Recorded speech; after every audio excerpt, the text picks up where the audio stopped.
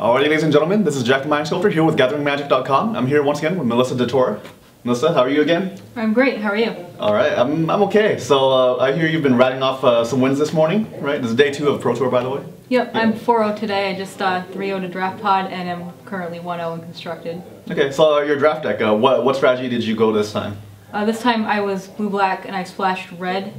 And I had Etherling, so I can't really complain. And my red splash was for Izzet Staticaster and Hypersonic Dragon.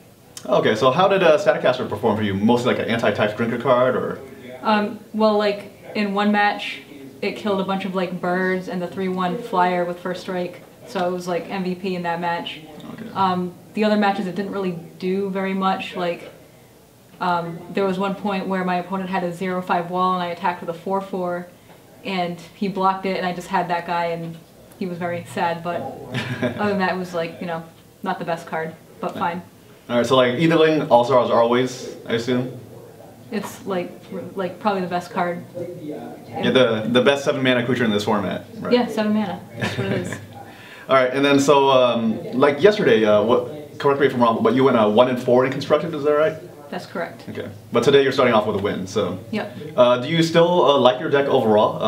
Actually, and I guess explain to the viewers what deck you're playing too. I'm playing mono red. Okay.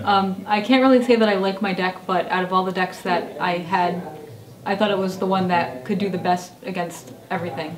Like every other deck I had, it would like lose badly to Esper or green white or something. But I thought the mono red was just like, it had good matchups against everything, and if your opponent mulliganed, it was like an auto win.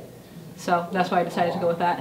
Okay, and I assume like there's a bunch of like Blood Barons of Visculpa running around. You're probably running Mizzia Mortars for that or something. Yeah, I do have 4 Mizzia Mortars. I also have Skullcrack, so okay. In case I don't have Mortars, I can just like make them knocking life. Usually, if they tap out for Blood Baron, I should have enough damage to kill them if I have Skullcrack. Yeah, and also Etherlings, but I assume you just want to win before Etherling ever hits the board. Yeah, if Etherling hits the board, I probably already died. So. Just gotta win before that. Yeah, because if you didn't know, Etherling also has Vigilance if you blink it in and out. Yep. All right. So, but yeah, starting off Block Constructor with a win, that's good. So, so you still like your red deck? Would you make any changes to it? Actually, yes. Okay. Like in my testing, I had this red-green deck that I really liked. It was basically mono red, but it splashed green just for Domri. Oh, Domri. Okay. Yep. So I should have just played that. But everyone talked me out of it and said just go with mono red because guild gates are terrible, you're going to get bad draws and everything. But I think that if I played the red-green, I would have had like such a better matchup against Esper. Like the red-green deck that I had was beating Esper like every time, so. Yes, because that's like a Planeswalker, they don't have many ways to interact with it, and it just gives you so much value over time, right? Yeah, if they don't have Detention Sphere, they can't kill it fast enough. It'll go ultimate like every time. Wow. Oh yeah, and so for all of you who don't know, Domri's ultimate, basically, it gives the creatures all abilities, so. Double strike, haste. Trample's one of them because he's green. Pretty much everything that you want in red-green. Yeah, so, well, unfortunately we didn't get to see that because Melissa chose mono red, but maybe next time. Yeah. Alright, but yeah, I want to thank Melissa for joining us here. Thank you, Melissa. You're welcome. And I wish you luck in the next few rounds. And this is Jack the Mind Sculptor for GatheringMagic.com, signing out.